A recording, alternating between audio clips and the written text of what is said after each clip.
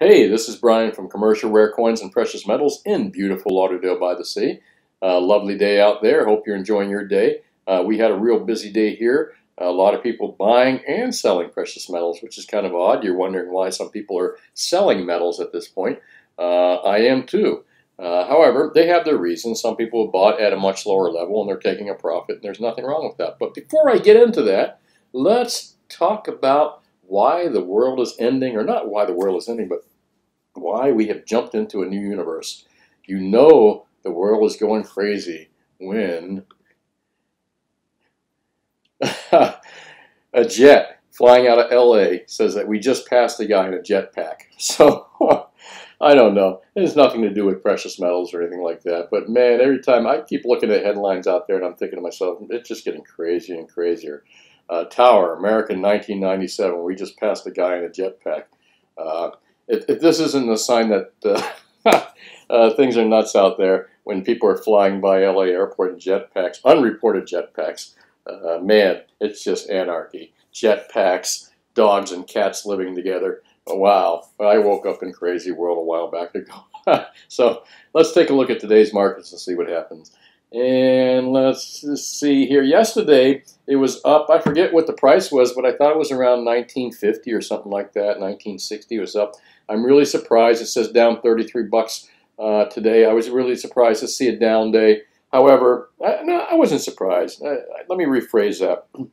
I kind of thought we would see a par value or a little bit up day. I didn't see any indications that we're going to make the dollar stronger today, or I really haven't had a chance to read into why the metals are down a little bit today. It could be any number of reasons, but nothing that's going to keep it down, or nothing that's going to have any medium or long-term impacts. So let's take a look here. 1934 being the low, and not too far off from where New York closed. So New York opens up around, what, 9 o'clock or something like that.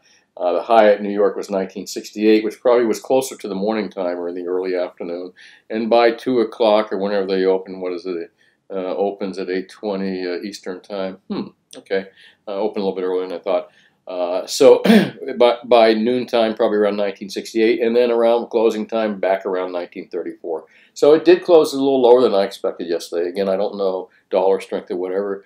However, what I like to see is that silver is just kind of hanging in. It says down $1.27, so that would mean a range of the high 28s. What was it, 27.95 to 27.11? Well, that's not $1.23. That's probably from the opening yesterday. I have to look. And then platinum kind of still sitting above that 900 mark. So down 48 bucks, but that's kind of a big swing on platinum. Again, metals across the board kind of seem to get whacked. I don't know why, but nothing to worry about. Good buying opportunity if it stays that way tomorrow and you can make it in tomorrow and buy at these levels. Why the hell not? I don't care. We make money going up and down. It actually shows to you. We'll show you how to do that. So let's take a look at what the world markets are. Well, I'm going to take that back because honestly, I didn't even look up and get a chance to look at this before I started this video here. And it looks like we are already on the rebound from the lows in New York. World markets are currently at and still open. And let me refresh that page right here. A quickie refresh, and we'll go down. Yeah, world markets are still up here from New York close, like 10 bucks, and it looks like we're getting that little bounce back. So, I like where we're at with metals. Same thing with silver. Silver up a little bit, up a quarter. And platinum up a couple bucks as well. So I think we've seen our dip. And from what it's looking like here, unless we see kind of a repeat of tomorrow, some kind of selling that happened, maybe ETFs, contractual selling, something, I'm not quite sure. I don't think it happened in the physical markets, definitely not. And possible, like I said, ETF selling or something, or maybe a stronger dollar. I didn't get a chance to look, is what caused these markets to dip like this. Again, temporary, and I think we're seeing that in the aftermarkets, that it's just temporary. Let's see what happens tomorrow, though. I'm a little bit hesitant in even giving a, we're getting into a holiday weekend. Trading is going to be really, really quiet. It's already started to get quiet right now. I mean, the business is quiet everywhere, and when you get into holiday weekends, it's just going to even slow. The effect is even worse. So we're going to have a slow holiday weekend. It wouldn't surprise me to see silver and gold and platinum get hammered this week a little bit. Again, that's just my feeling, and based on usually these holiday weekends, there's very, very slow trading, and that's usually time the times when these people that, they're not doing anything illegal, but people that manipulate the gold and silver paper markets, they like to go in on weekends and slow trading times and bang these markets, and usually causes a cascading effect before it stops. But again, it's only temporary, and it's probably game playing. And I think we might see that this weekend. I'd really be surprised if we see an up market over the weekend.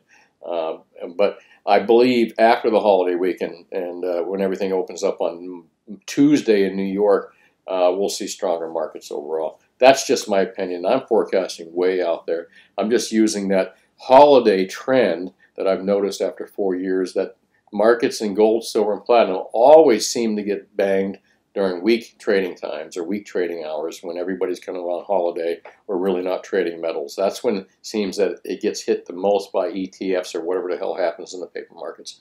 That's just my observation, in my opinion. And again, wouldn't worry about it. If you can buy these dips, great. And I still think 1943 and 1950 is a dip. So if you can even buy that and come in tomorrow, fine. And if it drops a little bit by Friday, even better. However, who knows? I could be wrong in that as well. Let's take a look at a little headline here that I think it might have something to do with markets too. Because I think the market in general, Wall Street per se and business in general, is not a big fan of Biden because of taxes and stuff. And Democrats tend to spend more and are not really favored by big business and big Wall Street interests and bankers and stuff. Because of that, they're afraid, more taxes is not good for their bottom line. And I saw this today, and I kind of am getting the feeling myself. And again, I didn't vote for Trump or Hillary, and I'm kind of not a voter either way. And I'm not going to tell you who I voted for. I'm going to stay out of that. But it looks like that the bookies are kind of going and supporting Trump right now. And the overall feeling, and the same feeling I got in the last election. Now, mind you, I didn't vote for Trump or Hillary, but remind you, I got the same feeling in the last election. I'm thinking kind of Trump looks like he might win this election. I don't know what that's going to do for the country.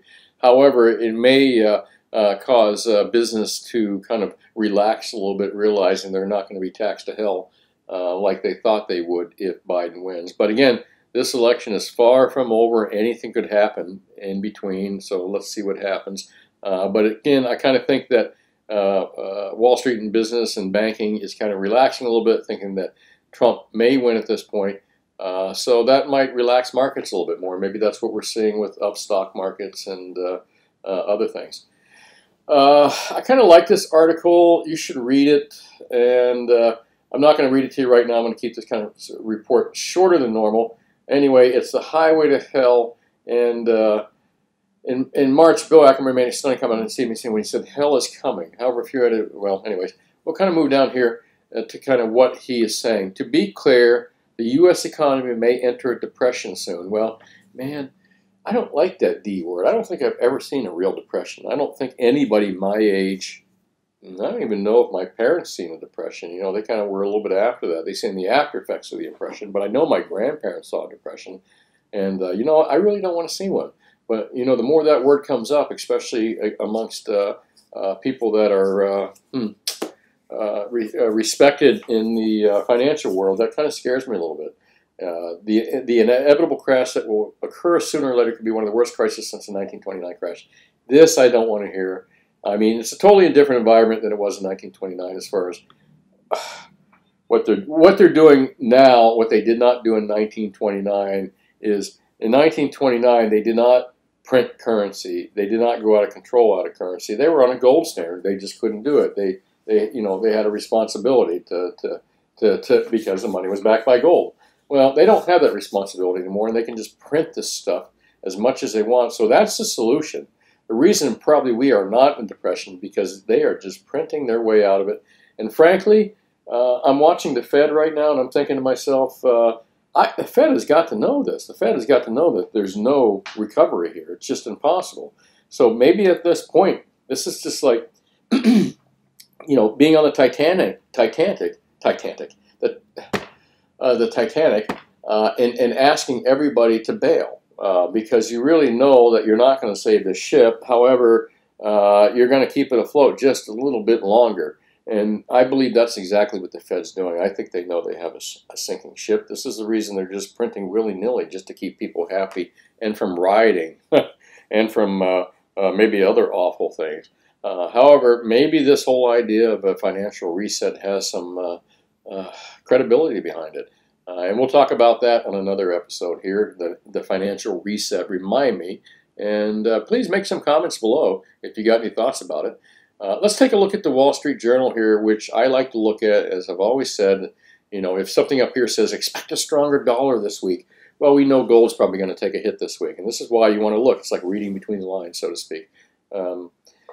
So let's take a look, and what we see here is Dow rallies above 29,000, S&P 500. All right, well, the Dow rallies above 29,000. That's not unexpected, but you know what? Is this a result of just them printing more and more money, and that money needs a place to go, and why not go someplace that has returns and that the herd is into? As long as the herd is in there, dumping money in there, you're probably going to make money. But nothing about gold or silver, nothing gives me any indication that we're going to see an up or down market in precious metals this week. And that's the reason I like to look at Wall Street Journal. And if you notice, they don't mention anything about gold or silver. So I definitely don't look to Wall Street Journal for any guidance about gold and silver. And when they do talk about it, they're often, whoa, ooh, just look what I saw here. Recovering dollar hits gold and silver. There we go. Interesting. Well, what did I say? What was the reason the metals got hit a little bit today? And recover. Well, I think they got part of this right. A stronger dollar does dent gold and silver, but recovering? Come on, Wall Street Journal, you know better than that. You know, recovering maybe in a temporary sense, but not really. Boy, isn't that a pretty picture, though? A worker is pouring silver from a furnace at a smelter in Sydney. Gosh, I'd love to kind of visit one of these smelters one day. Is that the right word, too, smelter? Can someone put down there smelter? I've heard that term before. Yeah, that's a smelter. It's a different than a melter. So, anyways, gosh, I wish I'd read this article a little bit earlier, but it does talk about dollar strength and why gold went down today, and I didn't realize the dollar was a little bit higher. The bang, there's your answer, folks. Just like I might have thought, a little stronger dollar caused the price of metals to go down a little bit. And maybe it will down this week, and it will maybe get monkey hammered at the end of the week by a bunch of players, but it won't last long.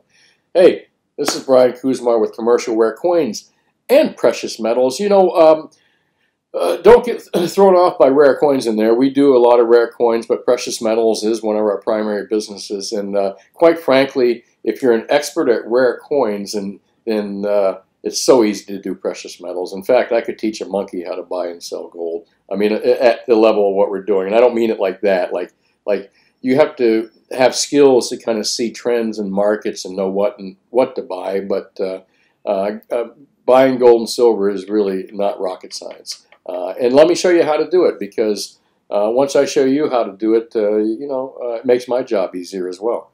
Anyway, thanks for watching. Make sure you subscribe to my videos, please, if you're watching this. I'd like to see at least one more tick up in each subscriber. It makes me that much happier. And make sure to check out our other videos. We got some cool stuff coming up, including, remember I told you this weekend we'll try to get that video up about safes and safe place to put your gold and silver in your house or thereabouts.